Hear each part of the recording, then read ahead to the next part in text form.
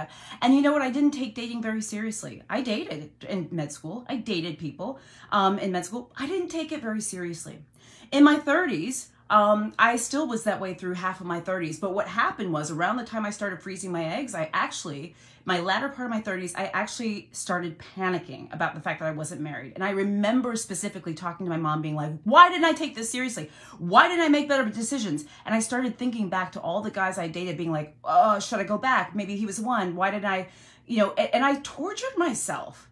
I crucified myself because I said, how could you not have taken this seriously? What did you do? You let all this time pass and now you're almost 40 and what the flip? How did we get here? Because all of a sudden I was approaching 40 and my parents were like, you need to freeze your eggs. I was like, ah. And I was really hard on myself during that time. I really, really was hard on myself. I was remorseful. I was regretful. I was embarrassed. And I felt like I had wasted a lot of time. And then in my 40s, which I am, I'm proud to say that things have gotten a little bit better for me, meaning how much or little rather I beat myself up. The reason why I haven't gotten married is honestly because I haven't found him yet. And you know what? It was one day that it literally took me waking up one morning where I had blamed myself and said, well, maybe you are too picky. Well, maybe you are crazy. And maybe you didn't take this seriously. And why didn't you do this? And why weren't you this? And I can't believe you did this. And how did you let 15 years go by without thinking about this? Fit, feminine, and friendly, and over 40 and single. And some would say, as a result, failing at love. I want to share something about educated Black women. One of the things about educated Black women, many of us who have studied at various colleges and universities, colleges train women to think a certain way. And oftentimes we are entrenched in feminist theory, more specifically in Black feminist theory. And although feminist theory is interesting, it's intriguing, it perhaps even is empowering. In the real world, in real life, in real time, in our relationships, and oftentimes in relationship with Black men, theory does not always equate to practice. Theory does not always play out in the way it does in the history books, in the novels, in the academic books.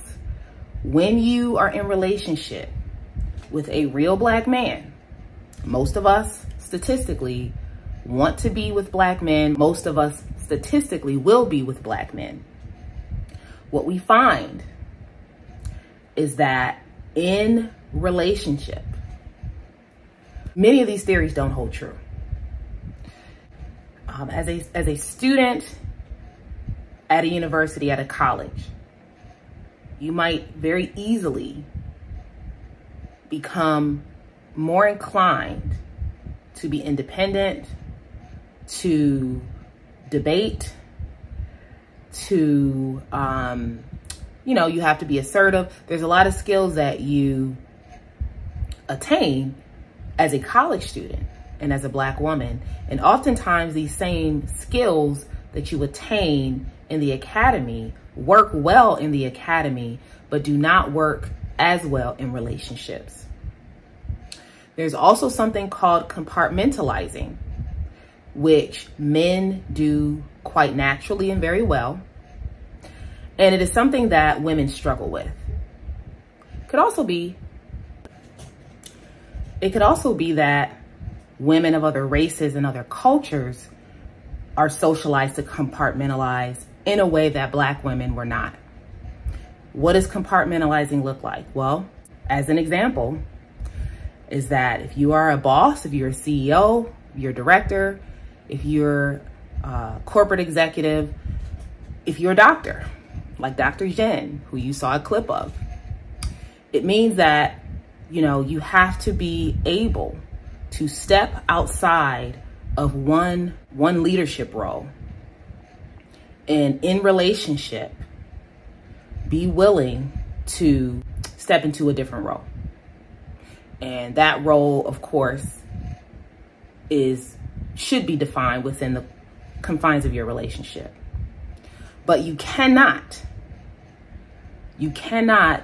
intermingle the status and the position that you have at work, the status and the position that maybe you had in college, you know, the way that you were in college, the way that you are at work. If you try to emulate that in your relationship, particularly in relationship with a Black man, it will be an epic fail. Many of these theories that we learn in college, many of the ways we are socialized to be in college via women's studies courses and so forth, these theories do not equate to what success looks like in practice. And this is what many educated Black women won't talk about, is that all the years spent in college, at university, studying, achieving, helped us to get a certain skill set that is not valued at the same rate in the real world and in real life. I'm not going to say it holds no value, but oftentimes the value that it holds in a relationship is minimal. It's minimal in the relationship. To get a job, it's critical. To have a relationship, oftentimes the skills that you learned at that university, they're minimal. So what do you do if you are fit, feminine, friendly, over 40 and single, and perhaps, as Dr. Jen stated at one point, she felt as though she was failing? What do you do? This is the question, and this is the dilemma of the modern Black woman. Ooh, but this is for all the women out there who may be in my boat, who's over 40, not married. I'm not even close to married. I'm not dating a guy seriously. And it terrifies me to think that in order to have a child, the time that it's going to take me to find a guy, you know, lock that in, you know, get married, have a kid, it makes me want to vomit, just being very honest with you, because I'm overwhelmed and I'm like, I don't even know. Am I going to be too old to have a kid? I don't know. But the bottom line is that I have to trust the process. I have to trust life. I have to trust God, who I believe in, trust whomever, whatever you believe in. Now, very quickly, I want to highlight a couple of women who I mentioned in my last video. One being Iyanla Vanzant, another being April Mason. Both of these women, I believe, as far as what I've heard last, is that they're single. And they both teach a lot about femininity. And as I stated in my last video, they don't help Black women in the capacity that they used to, based on unrealistic expectations and standards.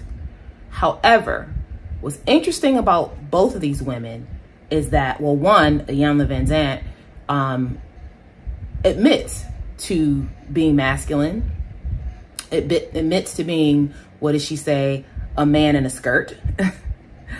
And I have heard her talk in conversation with Oprah and explicitly say that she is not wife material. Now, I don't know, that was some years ago. I don't know if she has since changed her position, but I have heard Iyanla Vanzant talk about not being wife material, in her opinion, because of what wives, you know, are required to do. April Mason, who, you know, again, she was on the Dear Future Wifey podcast. She talked a lot about femininity. I noticed that in her interview, she wasn't very vulnerable herself. She wasn't very open herself. She deflected a lot. And when asked about her and why she is a relationship coach with no relationship.